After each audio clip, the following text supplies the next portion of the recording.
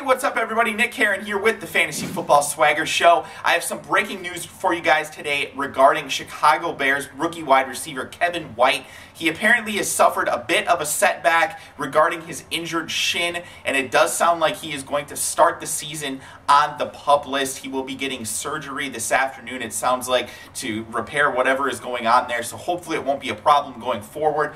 But again, he will start the season at least on the PUP list, meaning that he will absolutely miss the first 6 weeks of the season without question. And rumors are that he could miss the entire NFL season.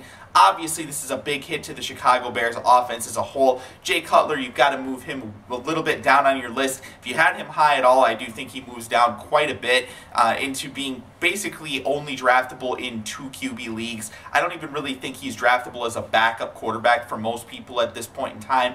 So do think about that, obviously, when you go into your drafts. Kevin White, as far as he goes himself, to me, he moves down to basically undraftable territory right now, unfortunately, unless we're talking about a 14-team league where you've got, 4 or 5 wide receivers on your roster, possibly up to 6 wide receivers on your roster. I'm just not drafting Kevin White. I don't think it's worth the investment at this point in time. I think there are other players down there that you could potentially target that will give you similar upside, considering the fact that White is only probably going to have an opportunity to even play in about 6 to 8 games most likely if he does get onto the field. So I'm not a huge fan of doing that, even given the fact that we don't really have any idea what kind of film he's actually going to put out there on the field when he actually does play. It's not like Arian Foster, where we've seen Arian Foster play before. We know that once he comes back, he's probably going to perform at a pretty good level. With Kevin White, we've never seen him play before, and we just don't really have any idea what he's going to do when he's out there. So the big question obviously becomes, who moves up because of this? Does Alshon Jeffery move up? Well, to me, Alshon Jeffery is going to stay right around that same level. I think he's draftable basically as a low-end wide receiver 1, but a very high-end wide receiver 2 if you can acquire him.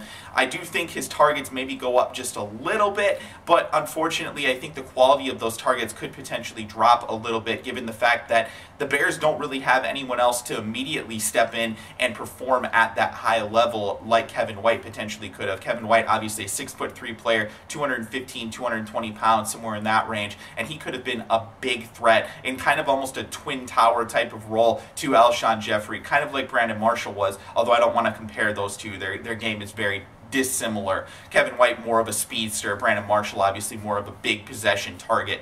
But either way, both players would have been a good complement to Alshon Jeffery. So to me, like I said, targets probably going to go up just slightly for Alshon, but the quality of those targets could regress just a little bit. So I think it kind of evens out for him. I'm not really moving him up or down my rankings. Eddie Royal is going to move up quite a bit, but not as substantially as Marquess Wilson, the second wide receiver, or the second-year wide receiver, excuse me, for the Bears, who actually did score a touchdown last year, but really didn't perform too much in his rookie season. He's going to be looked at as the guy that you're really looking at to move up and really fill that role for Kevin White. I personally think Eddie Royal's role doesn't change a whole lot. I do think that, again, he'll probably get more targets with Kevin White out, but at the same time, I think he's probably primarily going to play out of the slot, and he might play a little bit more in the 2 wide receiver sets than he would have.